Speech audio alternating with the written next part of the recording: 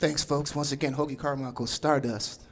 It's funny, while Greg is getting himself set, I'll tell you how I first heard that song. Slide Hampton came to visit my college while I was a TA in Colorado. And I got tasked with the chore of going to pick him up from the airport, which is about an hour away. So I'm in the car with Slide Hampton driving down the highway. He's like, "Young blood, what do you got in your CD case?" I said, "Well, I got a little something." And he saw this album, Donald Byrd, Motown Sounds. And he picked it, and it's funny how this works. This is part of the problem with having abundance.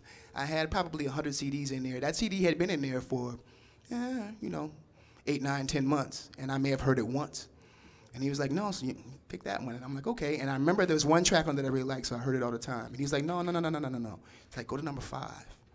I'm like, "Well, what's up with number 5? And it starts out, it's real slow. I'm like, "Oh, no, here we go, another ballad." And then I was like, whoa, whoa, whoa, okay. He's like, "No, listen, young fella." He's like, "Listen to what's happening here." He's like, "Slow down just a bit and listen to what's happening." And it took this giant of jazz sitting next to me in the car where I couldn't get away, mind you, even if I wanted to.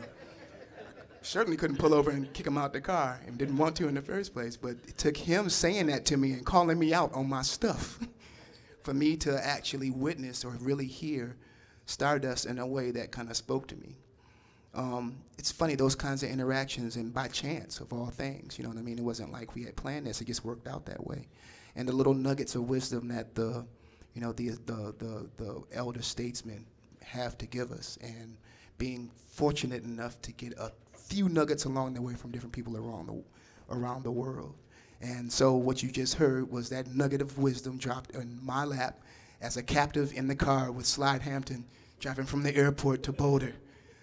And that's why you heard Stardust tonight. So when you see him or hear him or see one of his albums, buy it to say thank you for sharing that beautiful bit of motivation and inspiration to all of us.